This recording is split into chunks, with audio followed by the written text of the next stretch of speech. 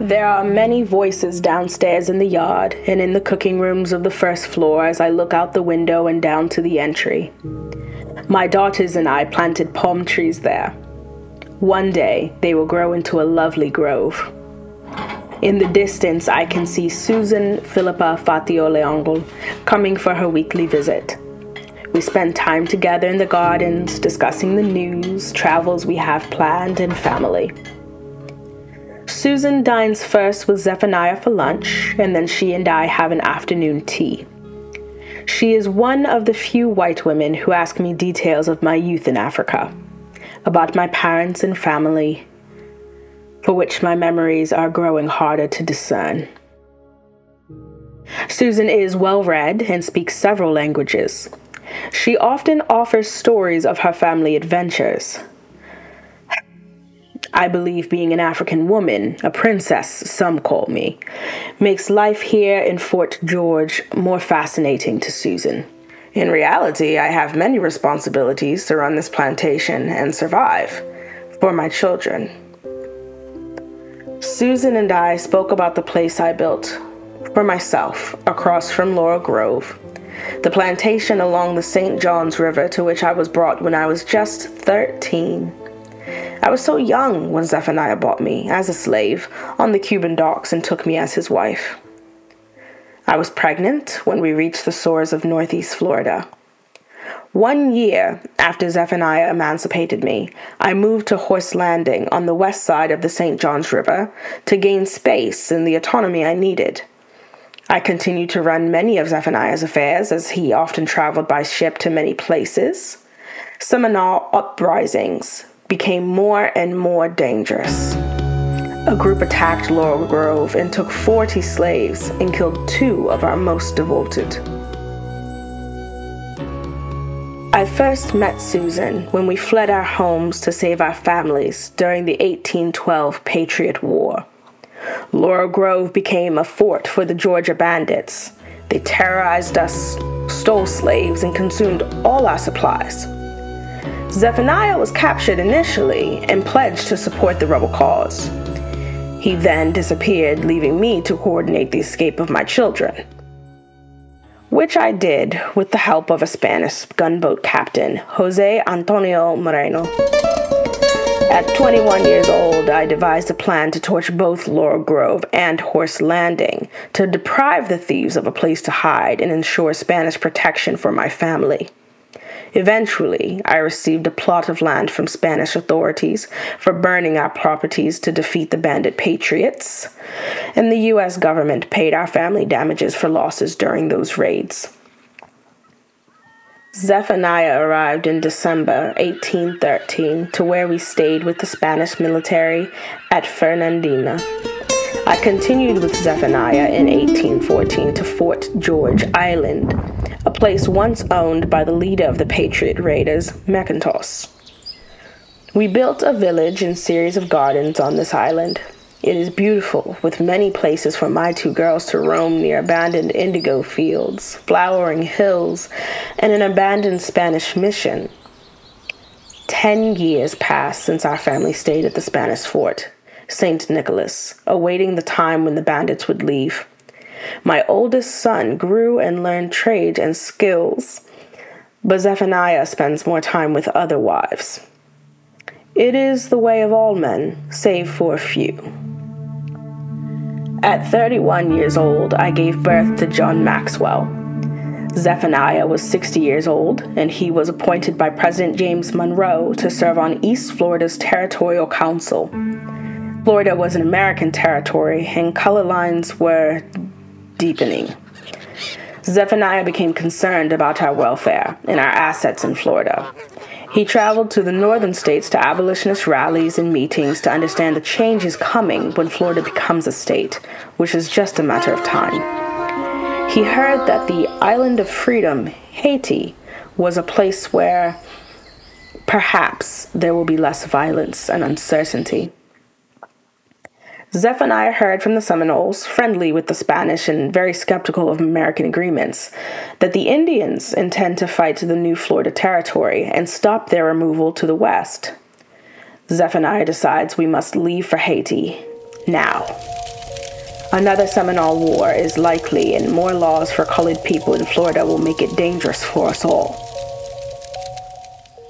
The president of Haiti met with Zephaniah, and it is decided that our oldest son, George, will be the first to move to Haiti, which means we will sell Fort George Island to Zephaniah's nephew. 80 of our slaves are moved to another nephew's plantation, Charles McNeil.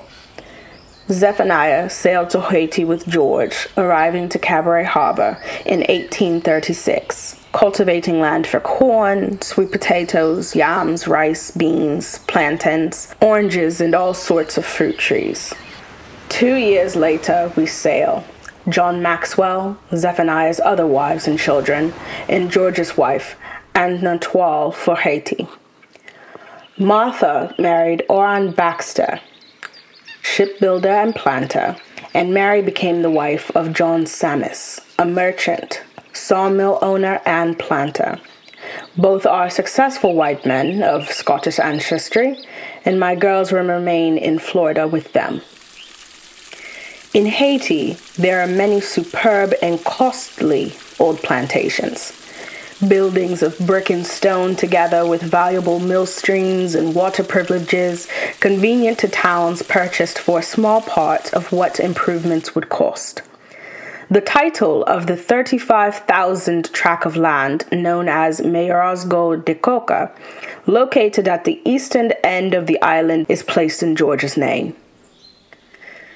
Flowers are so beautiful and fruits so delicious that you can't refrain from stopping to eat till you can eat no more.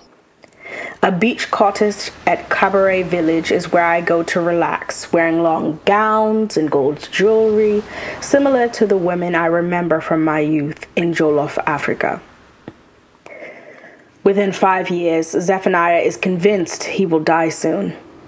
In 1843, he sails to New York, bidding us all farewell. He divided the land at Cabaret Creek among us and placed George in charge of the plantation. If I leave the island of liberty, I shall forfeit all rights and shares of proceeds from the properties in Haiti. Although I live in comfort on Cabaret Island, I decide to return to Florida in 1846. I am 50 years old and a widow. George dies in a shipwreck within weeks of my arrival in Florida. He was going back to Haiti from meetings in New York. Zephaniah's youngest sister contested his will, leaving most of the Florida properties and assets to me and my children. I must accept Mary's white husband, John Samis, as my guardian. This is required by Florida law for all freed colored people. We will fight for the rights to the Florida properties and assets that are contested to get the matter settled in our favor. I purchase a 22-acre farm on the east bank of the St. Johns River. It will become a small community of free Negroes called Chesterfield. We will begin to plant crops and work the land with 15 slaves. Isabella, John Maxwell's daughter, comes to live with us as things become much more difficult all around for us Negroes. In Haiti, there is new violence, and it is dangerous again. We continue to emancipate slaves for service or receive half of their value for freedom, maintaining homes for them at Chesterfield, despite laws that forbid free Negroes to remain in Florida more than 30 days after emancipation. John and Mary's children are tutored at the compound and sent to finishing schools. John became an ardent Union supporter when I moved to a small property near my daughter Martha, who became a widow in 1847. Isabella, my sweet Bella, my granddaughter, and I share a room. By 1860, Mary and Martha have only 12 slaves from 150 slaves a year earlier. We sell off all we can to raise money for uncertain times ahead.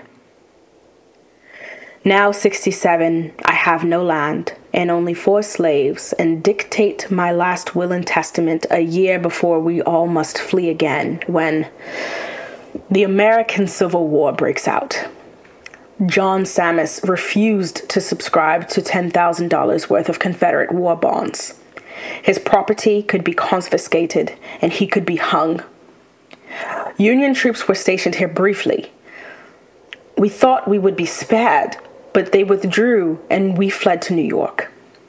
We returned to Fernandina, the same place we sought refuge from the Patriot War bandits 50 years later.